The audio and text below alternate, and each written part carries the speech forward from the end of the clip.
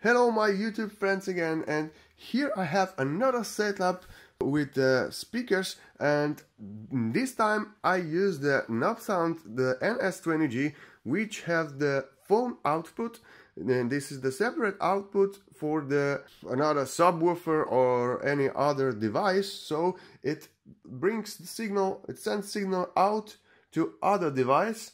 Here I have a giant tube speaker which has no amplifier built inside, and so I use the TPA3116 amplifier, and this amplifier is specifically for the subwoofer because it puts out only the low frequencies. So I just wanted to show you how this thing works, so let me try. So let's start it and see. Very loud. There ain't no stopping us. Fly without boarding pass. Couldn't catch me, I've been moving fast. Call me a shooting star. Let them know who you are. Flying up in a bar. Wish on a star. Time to show them who's in charge. Call me a shooting star.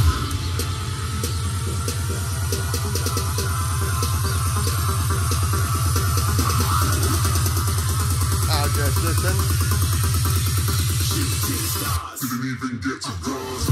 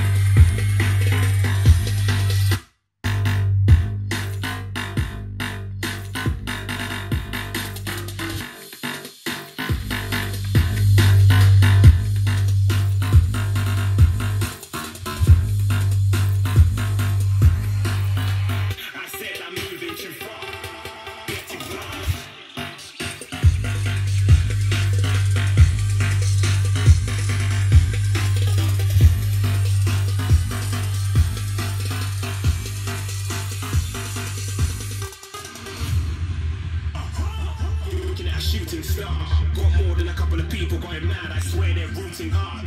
Till I might be big in a game like she went and got them breast implants. So you can see here the volume goes.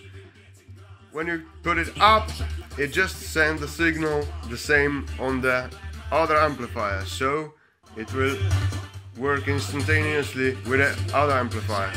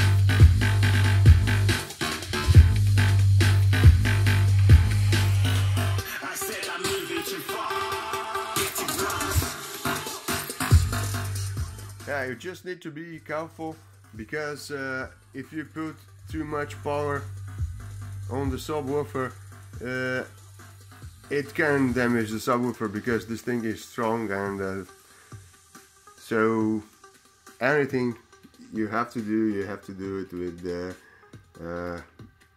you have to just think what you will do now. Great stuff.